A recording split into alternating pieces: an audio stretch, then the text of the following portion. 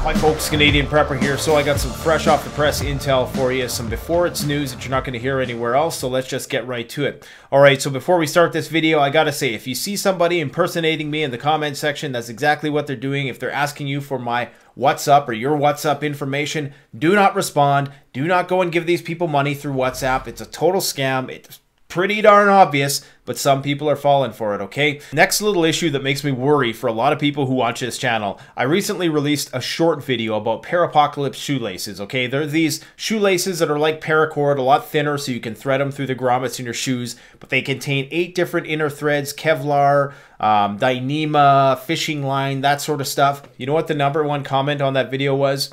It's a dumb idea because what are you going to do for shoelaces if you have to use the paracord? If you guys ever heard of something called functional fixedness, okay? There's 8 inner strands inside the paracord. You take one of those little strands, you use it for your shoelaces, you can use the other 8 strands for survival purposes. God, if the shizzy hits the fizzy, there's going to be some people with some problems, all right? What other stuff? Okay, I just want to touch on everything today. Guys, I'm seriously looking at the price of gold right now. It's starting to go up just like I thought it would. If you look after the 2008 recession or market crash, housing crash, the price of gold skyrocketed over the next 3 years. I have a sneaking suspicion that that's going to happen right now. Also, I think that the price of oil and other fuels is about to go through the roof. If this thing goes down, like they're saying it's going to go down, then you are going to see the price of oil go a lot higher than it is right now. And isn't that going to be convenient for all those countries who sell oil? Interesting. Anyways, guys, we got some information that we want to share with you today. But before I get into that, I want to comment on this video that's been going viral around the internet of a police officer going to someone's house who participated in a Facebook group about the convoy protests, okay? They came to their home. This person hadn't committed any crimes, but they came to their home to deliver them some information on peaceful protest. Now, no matter what your stance on the convoy thing is, you gotta admit, that's a little bit weird, isn't it? When the government and corporations start to get together to work towards suppressing the people. So before we get into the World War III stuff, we need to cover some other very important developments right now. Obviously, you guys know the CPI came out a few days ago, which is drastically underestimated in a lot of people's opinions. It's a very conservative number, doesn't take into account which specific commodities are rising in price, and those typically tend to be those fixed recurring expenses like groceries, rent, gasoline, things of that nature. But one warning I want to issue to people is about the price of food, okay? I was in a Save On Foods, which is notoriously expensive, okay? But it was late at night, it was the only place I had to go, so forget about it. So I went there, I was looking at this thing of grapes, and it was 12 bucks for a little container of grapes. $12 Canadian dollars, which are damn near at parity right now because the US dollar is sucking right now. So let's just say I can handle a ½ kilogram small container of grapes for $12. Let's just theoretically say I can handle that. The problem is that if the price of oil increases, what do we use oil for? Well, we use it to transport stuff. We use it to sow seeds. We use it to harvest crops. We use it to manufacture and process and distribute goods across the land. Now, if we face more climatic turbulence this year as a result of drought and flooding, putting even more strain on the global food supply, we know that countries have been stockpiling food.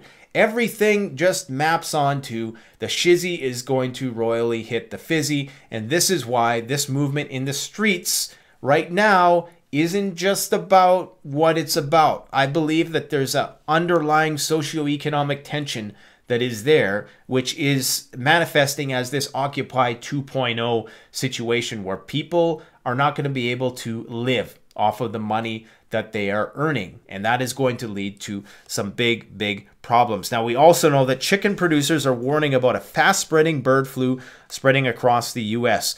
U.S. poultry producers are tightening safety measures for their flocks as disease experts warn that wild birds are likely spreading a highly lethal form of avian flu across the country.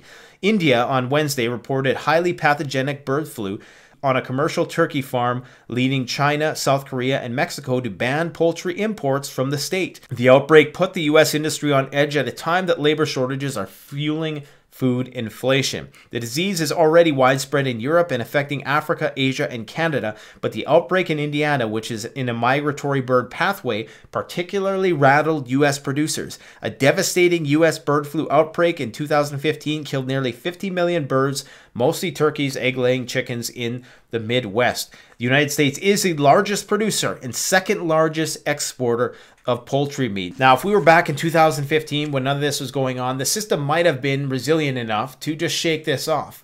But if we see another situation like that again, where the price of chicken is already sky high, I don't know what there was some sort of chicken shortage for the Super Bowl this weekend. Apparently the Super Bowl is something that people are still fixated on, paying $6,000 for parking spots. Like, God, man. Anyways, shit's going to get bad, okay? Shit is going to get really bad. So anyways, to the main story, apparently the talks with Biden and Putin have failed, whatever that means. They talked for an hour, which doesn't seem that long, considering Putin and Macron talked for about 6 hours. And of course, Biden and Putin talked on the phone, which is quite telling. Russia has now removed all of their diplomats from the Ukraine, as far as I know, and everybody knows by now that the U.S. has asked everybody to leave that country. Now, I must say that there are some voices on the ground in the Ukraine who are in disbelief. Now, I'm not sure if that's just a normalcy bias thing, and if people just don't want to believe that it's coming. There's some Americans who live in the Ukraine who happen to be YouTubers who are saying that it's all just media hype. But one word of caution I want to issue to those people, and I'm not saying they're necessarily wrong, I'm just saying a word of caution would be that any country that was about to go to war would probably want their citizens to remain calm and wouldn't want them to necessarily believe that there was going to be a conflict, especially if they believed it was going to be a conflict that they were going to lose. And who knows what sort of political motives the leaders within that country, what sort of political game they're playing. Maybe they want the people to really feel like victims of something if it happens, so they're not ginning them up for war, okay? So who knows? That's all I'm saying is don't get so complacent. Yes, we obviously know that there's a lot of brinkmanship and saber rattling going on, and there appears to be this push by various elements within NATO to trigger some sort of engagement there. As much as, you know, we're hearing that it's about Russia. If you haven't seen my last videos on this topic, please go and revisit them. They'll explain a little bit about the situation. Now, I want to share some emails because I know you guys are waiting for me to get to the emails, so I'll just shut the hell up and read these emails. My name is such and such from Croatia, in a city within Croatia. I don't want to give too much information away. I follow your channel and I think it's very useful. I would like to support it by sharing with you information that could be useful to you as you've been dealing with topics mentioning Europe lately. The situation with the energy market has gone crazy. The price of gas has increased 4 times, electricity 150%. This is very true. This has been the case for several months now. 1 liter of gasoline is currently 1.9 USD. Okay, here in Canada, it's $1.50 where I live. I'm sure in Vancouver and on some more of the coastal regions where they're far from the oil, it's going to be about $2. But $2 USD is about 260 Canadian. So they are approaching double what we are paying. Food has risen 30 to 40% and new price increases have been announced. A friend who has a shooting range has to close because of the lack of bullets. Now, one thing I want to say here, guys, I warned people a couple months ago that there was going to be 100 days to worldwide riots. Have you seen the news lately? Have you seen what's happening in France, in Germany, on the bridges between Canada and the United States? It's happening, guys. They're cracking down because they know that we are in for a shitstorm in the next couple of years. And the only way you can manage a population that's going into a shitstorm is if you get everybody locked the hell down. People are divided into those who want to and those who don't want to be vaccinated. Well, what a surprise. The government wants to introduce compulsory vaccination, and this will cause unrest. The army is doing exercises to prepare for a possible power outage as a result of high energy prices. The state's gas reserves are very small, and there is talk that it may be barely enough for this winter. Well, this winter, thankfully, is starting to come to a close in some places. There is very little information. The situation in Ukraine is not mentioned in the news, and this morning, 5,000 American soldiers arrived in the city of Split. No one knows why. 5,000? I don't know if that number is true, but in my last video that I just did, I was sent an email by a person who said, look, they're mobilizing a lot more forces than they are telling us in the media. And someone commented on that video like, look, this is information we already have. We already knew that soldiers were going there. Yes, but what that person was saying is that they're sending a lot more troops than they are telling us. And this kind of corroborates this with that, as anecdotal as it might be. My wife volunteers at a State Protection and Rescue Administration. Tomorrow they have an emergency meeting in which they will deal with the topic of atomic weapons and how to act in situations after someone uses it. Everyone is talking about how the situation is extremely tense and they feel that something is wrong, but the media shows that everything is perfect and that we have no reason to worry.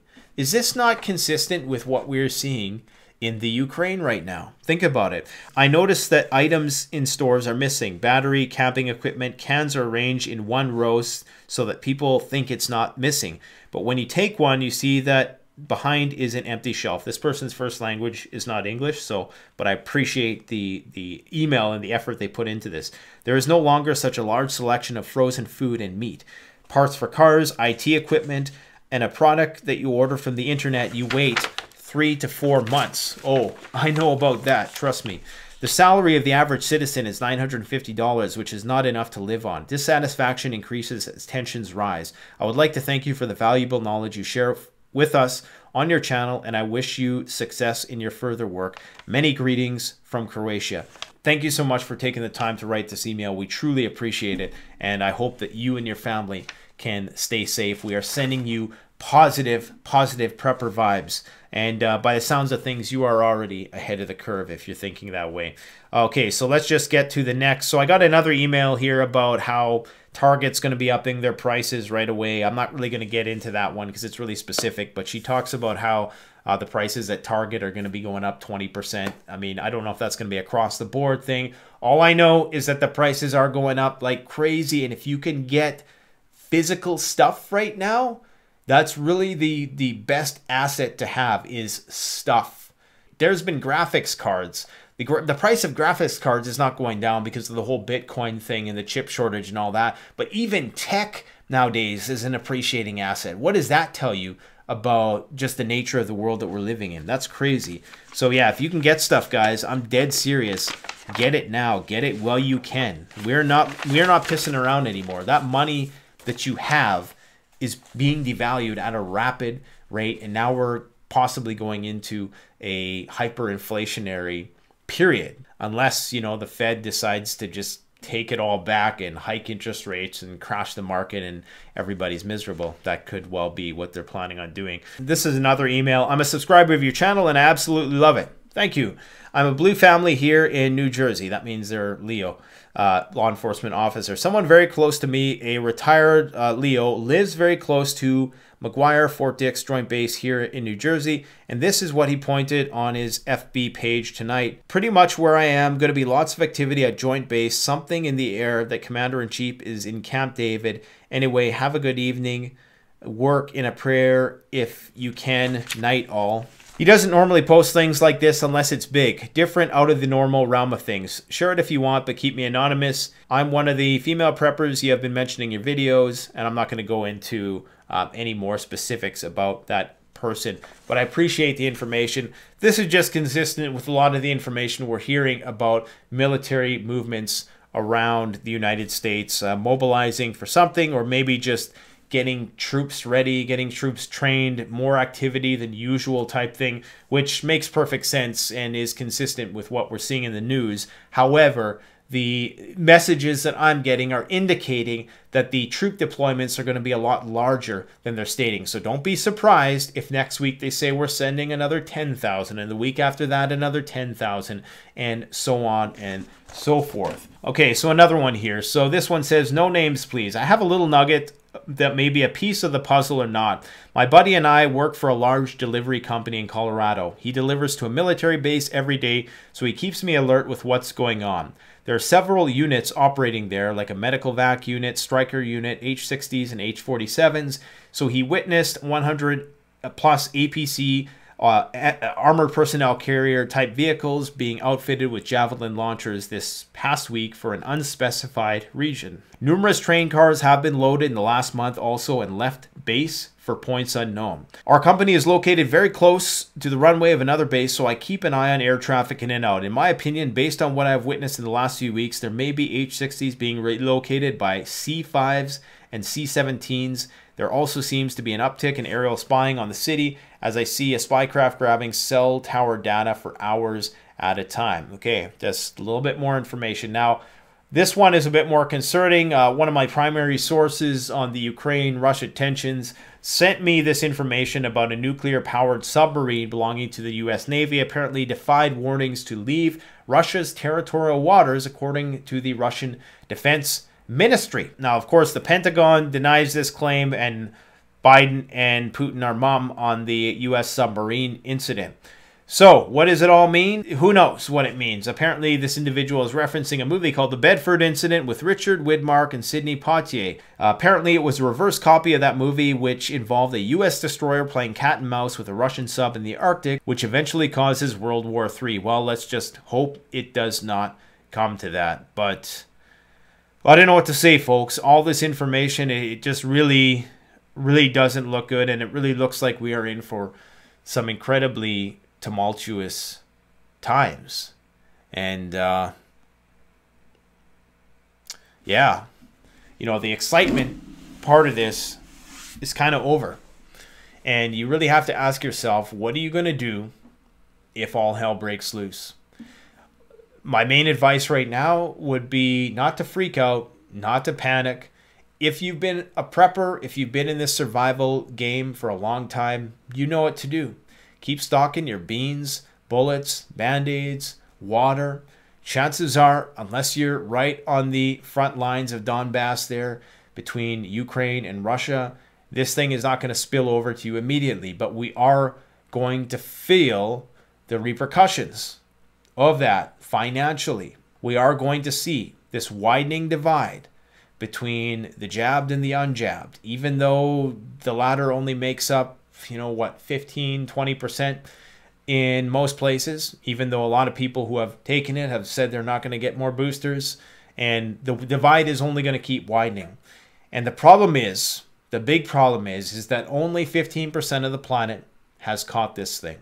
In fact, that's probably a very generous estimate. According to Worldometers and the other calculators, it's about 500 million people who have caught this out of close to 8 billion people. So that's not even a tenth. Okay, so really, realistically, you're talking about 85 to 90% of the population who has not been afflicted with this yet. We know it's zoonotic. We know it's going in and out of species. We know it's going to continue to come around in some other form. It's going to rear its ugly head. We know that these measures are likely only the beginning of something that many of us don't want to accept and won't accept. As much as I want to be hopeful for the grand global reopening, something tells me that this whole thing is not over yet. In fact, something tells me that the worst is still yet to come. I don't know what it is about what's going on, but something just doesn't seem right about the whole virus narrative. We know that all-caused excess mortalities do corroborate and do map on to the statistics related to death. We know that that's real, okay? And you can go and you can do the research. I know there's a lot of disagreement about it, but there's still something really suspicious. Why, oh why, out there in that big giant country in the east that starts with the C, why are they so scared about letting this thing continue to spread through their population, even though it supposedly has such a low fatality rate? Why are they still crippling their economy? Do they know something that we don't? Who knows? I guess we're all going to find out in a few years, aren't we? Anyways, guys, stay safe. Keep prepping. Stay healthy. Right now, your health is your wealth.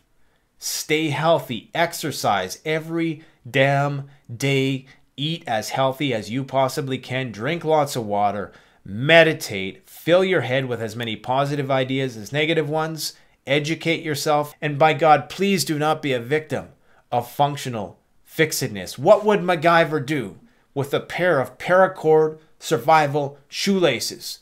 Would he take one strand out and use it to tie up his shoes so he could still run after the bad guys or run from the bad guys? And then he could still have his paracord to use for tinder, fishing, not Tinder like swipe Tinder, but Tinder as fire starter. Make a fire, make a shelter. Come on, guys. Preparedness and survival is all about thinking outside the box. That's what it's going to come down to. And there's a lot of ways to use a lot of the things that have a specific designated use right now after the shizzy hits the fizzy. Hell, a cardboard box could make a great shelter. Hey, there's a good idea for some of you bushcrafters out there. How about you do a cyberpunk dystopian survival episode where you show us how to live in a cardboard box to give us all a glimpse of the future? How's that for a depressing endpoint of this video? Anyways, guys, thanks for watching. Don't forget to like, comment, subscribe if you enjoy the video. Canadian Prepper out.